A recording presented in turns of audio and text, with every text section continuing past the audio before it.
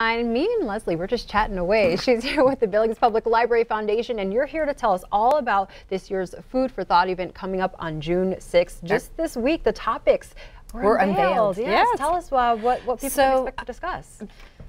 This year is our 14th year of holding this event, and it becomes more and more popular, and which we are very thankful for. And the basic premise of it is people just like to be able to sit down and have a conversation on a particular topic that they're interested in.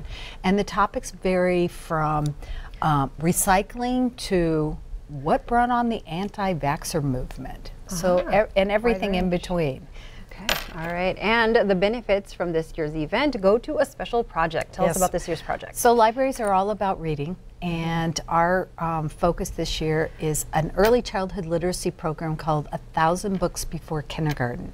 And the whole premise is that if you read a book to your child from the moment you bring them home from the hospital, you are preparing them for a lifetime of successes. Wonderful. And if anyone's interested in being a part of this, being a part of Food for Thought, how do they go about doing that? Well, I would first of all go to the Billings Public Library Foundation website, which is billingslibraryfoundation.org.